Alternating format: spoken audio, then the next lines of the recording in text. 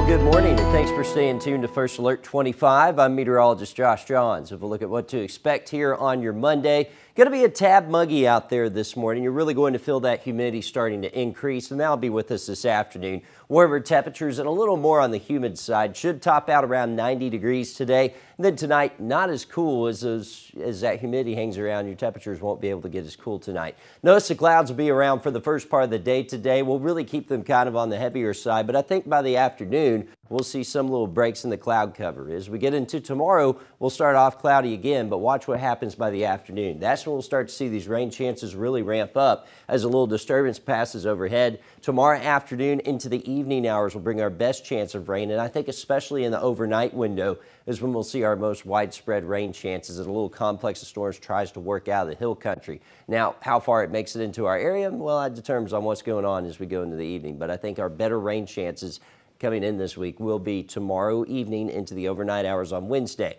Depending on when that complex really comes through, really affects our rain chances on Wednesday, but by the afternoon, should see showers and thunderstorms starting to blow up again. And we'll continue this pattern of little off and on chances of showers and thunderstorms going through the rest of this week as a slow-moving disturbance moves on through.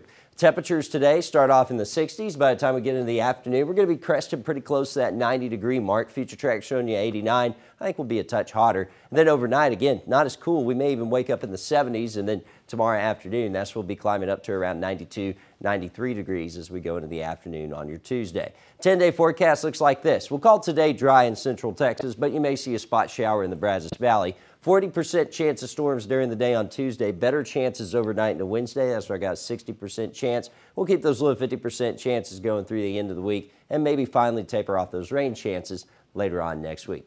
That's a look at your forecast. Have a great rest of your day.